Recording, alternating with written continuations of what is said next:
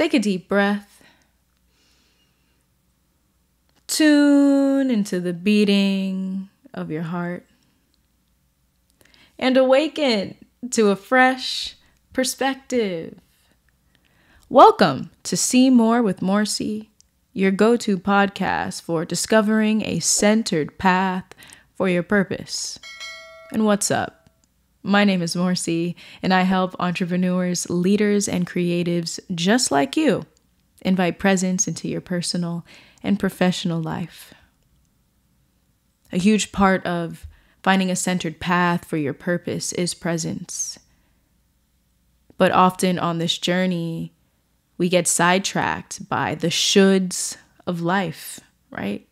Where we should be right now, what we should have accomplished. Having a house, a family, a thriving career. I can definitely say from myself and through talking to many people that we thought by 25 years old, we'd be married, have a house, have our life all together. And here I am, 30 years old, living with my mom, solopreneur, building my business. Life doesn't exactly look like the way we had envisioned it in our minds, especially when we feel societal pressures, right? I can't tell you how many times people have asked me little things about my life that align with checking off the boxes of what society sees, right? And I found that within my own personal journey, I've experienced shame, right? I went from shame to embracing this. But before I was able to embrace this, I had to feel those feelings of shame. And truly, I'm doing just fine. I'm healthy. I'm happy. I am following my purpose. But I didn't fully recognize that before, right? And it wasn't like I walked around like with my head down all the time. It was really one of those underlying feelings that did affect my actions, and it did affect the way I viewed my world. And I share this story because I know I'm not the only one. I've shared this story once before on my podcast, right? I moved back home with my mom when I was 25 years old. I decided to shift gears in my career because I had a career awakening and a spiritual awakening. You know, I did my best to make it on my own. Side hustle. I did Instacart. I went to garage sales, found items, flipped them online. I mean, those were great experiences as an entrepreneur. I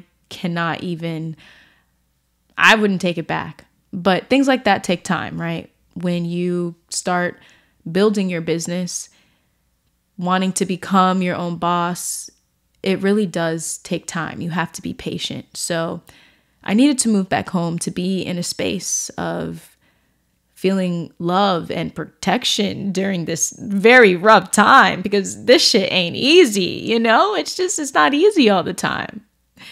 And so going through that on top of feeling the shoulds of life, you know, it impacts our self-confidence, our feeling of self-worth. It impacts our adequacy in how we feel, right? Whether we feel adequate or inadequate. And I find it's important that we question those things every day so we don't unconsciously fall into the shoulds of life, right? It's easy to have a conversation with someone and say, yeah, you know, I don't like what society has this pressure on me as an entrepreneur, a leader, creative, or whatever it is you might identify with.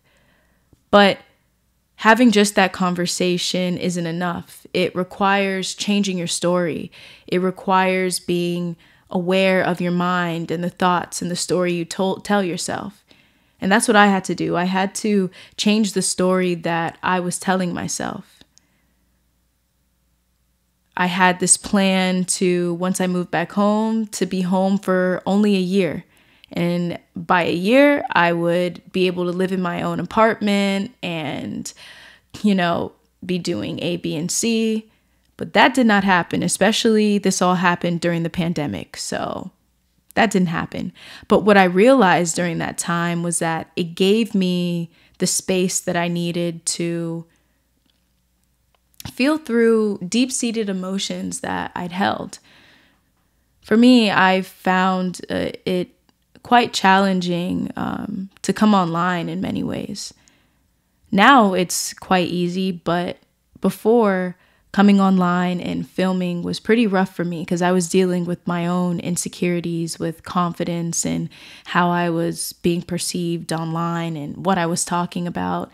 I mean, it takes courage to come online and speak about a spiritual awakening, at least for me, right? I know some people, they're open books, they don't care.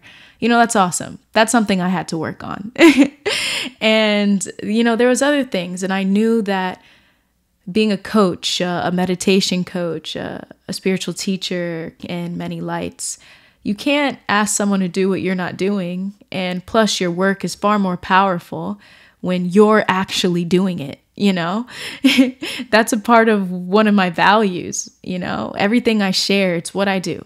It's what I do all the time. Peaceful pauses and observing the mind and being present with strong emotions. Those are all the things that I had to go through, but I needed to be home. I needed to be in a space where I didn't feel pressure to pay bills. But of course, right, with the shoulds of life, that doesn't take into account our unique paths, what we need in life. Not every entrepreneur is going to have a story like mine. I get it. Not everyone has a parent where they can move back home with, right? But I say this, everything in life is a trade-off. Right? Just because you see someone has something in one area of their life, it doesn't mean that their whole life is together. It's important to be non-judgmental in those aspects and recognize that everything comes with a trade-off. For me, I recognize that I can't say that someone's life is easier than mine or harder than mine, right? We all come on this planet. We have our own unique challenges that we're meant to overcome. The story was written for us. We're meant to overcome it. And when you start focusing on your own path, you focus on yourself, meditation, breath work, focusing on raising those vibrations, it's much easier to change your story, to catch that story, and let go of the pressure of needing to be somewhere else, right? The human mind, it's constantly wanting and desiring. That's a part of the human nature. But it doesn't always have to be on. That part of the human experience doesn't have to be on. This is where your spiritual practice comes in, where your self-awareness comes in, where that deep work comes in. Recognizing when there's this want and desire to be somewhere else all the time. It's quite helpful when it comes to overcoming certain insecurities, right? Or wanting to reach another level. That's a huge part of building a business, of being a creator or a leader, right? We have a vision, we see it, and we of course want it to look different than it is right now. But it's finding a harmony and balance, a push and pull, a giving and receiving, resting and action, honoring the life's inevitable counterparts. So it's important to recognize when there's desire and when the desire is too overwhelming, when the desire no longer fits, when it's actually time to just be still and make peace with this moment. That's when you find it's easier to change the story. That's when you find it's easier to let go of being somewhere else. When I let go of being somewhere else, I started to see deeply how building a business isn't all just strategy and execution. While that is important, that's the logical aspect of building a business. It's also a mental, emotional, and spiritual journey. And that needs to be honored as well. That part of the journey was an inspiration for See More with Morcie, an inspiration for my newsletter, The Enlightened Entrepreneur.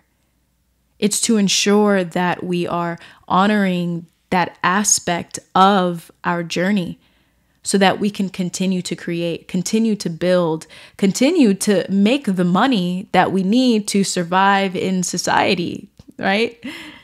Make that money so that we can be financially independent again. Speaking for me and many of those who live with their parents too and see themselves eventually, having their own place. You have to honor those things so you can keep showing up every day. So you can learn to love the process, right?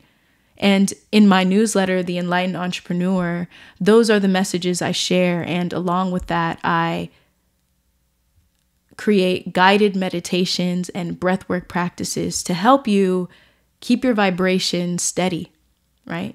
Of course, we shift from going up and down with our vibration, right? Some moments we feel sad.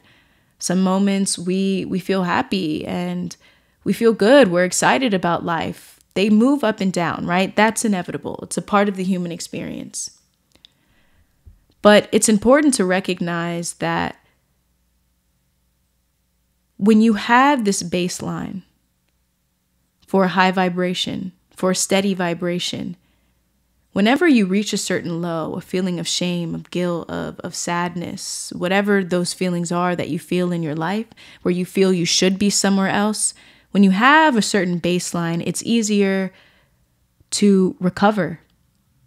It's easier to come back from that setback. I like to call these practices blisscipline. It's a form of discipline you have for honoring your vibration, for honoring how you make peace with this moment.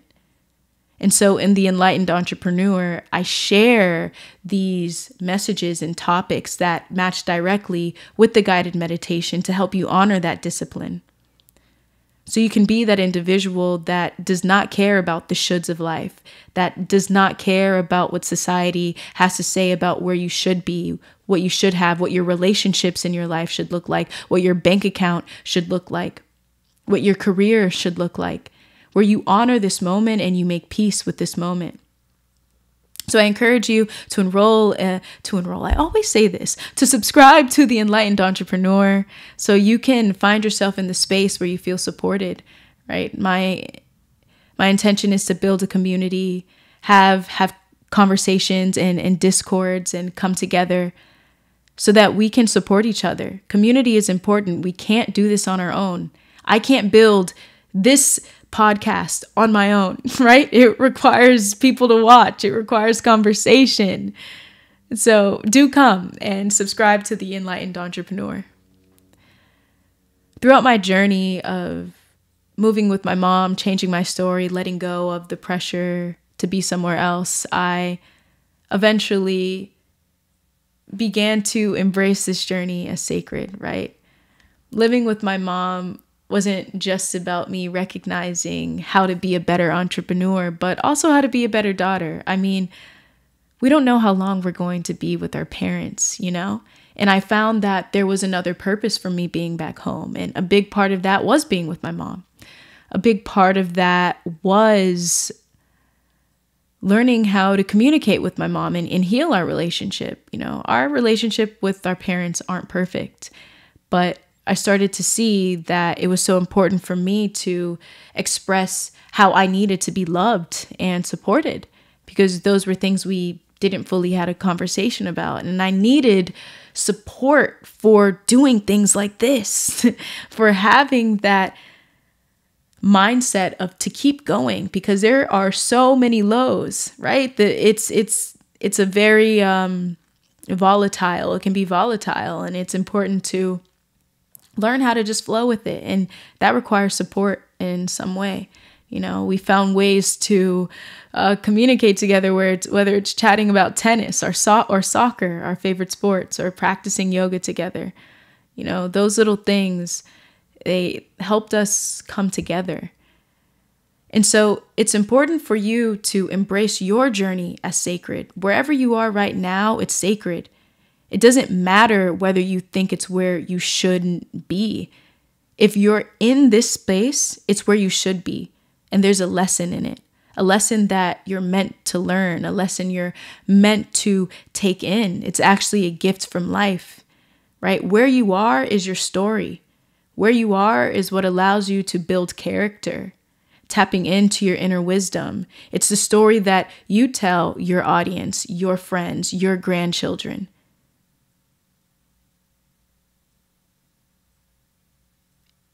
Embrace this journey as sacred and become aware of the shoulds of life. You are exactly where you're supposed to be. Everything is unfolding as it should. You are doing far better than you think you are. Honor that. Honor your light each and every day, and you'll fall in love with the process. You'll find that the journey and the destination are the same damn thing. Be here fully. Life is now. Life is now. My name is Morcie. Thank you for listening to this podcast. Be sure to subscribe to the Enlightened Entrepreneur. One-on-one sessions are open with me if you're interested. I'm sending you peace, love, wholeness.